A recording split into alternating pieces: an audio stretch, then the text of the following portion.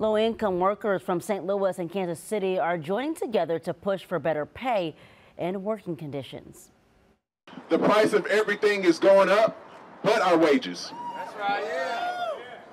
Housing is the largest cost of most households. Today, workers rallied on the steps of St. Louis City Hall. In addition to higher pay, they want protections like a 30-minute break per shift and fair scheduling where employees know ahead of time what hours they'll be working.